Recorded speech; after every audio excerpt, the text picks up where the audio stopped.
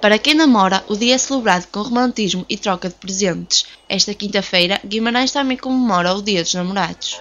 Nada de especial, é um dia como os outros. Nada especial, em concreto. Estar com os meus amigos. Nada, não tenho assim nada combinado, depende. Este ano não pretendo fazer nada a festejar o aniversário do meu filhado. E eu, como sou solteira, nada, vou ficar em casa. Festejar o aniversário do meu cão. Quem namorar está com o namorado, quem não namorar diverte-se como um dia normal. És uma pessoa romântica?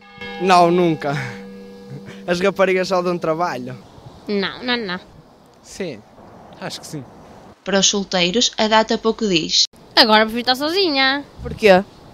Porque a minha mãe diz. Às vezes é melhor estar solteiro porque podemos fazer o que nós queremos sem termos um compromisso com alguém. Não.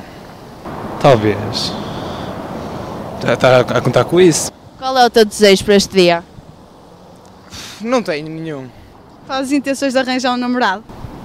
Sim. Enquanto uns preferem passar o dia acompanhados, outros preferem estar sozinhos.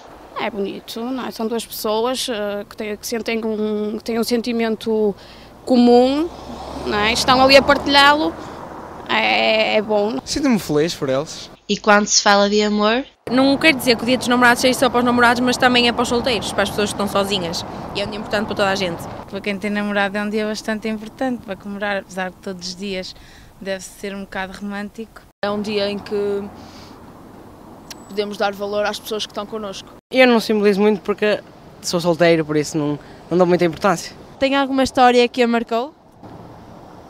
Acho que todos temos histórias que nos marcam, de certa forma. e para quem namora, Tudo bom para quem tem namorado. Que todas as pessoas sejam felizes e que encontrem o par, não o par certo, que não há par certos, mas aquele que se encaixa em cada pessoa. Que todos os namorados de Guimarães tenham um bom dia.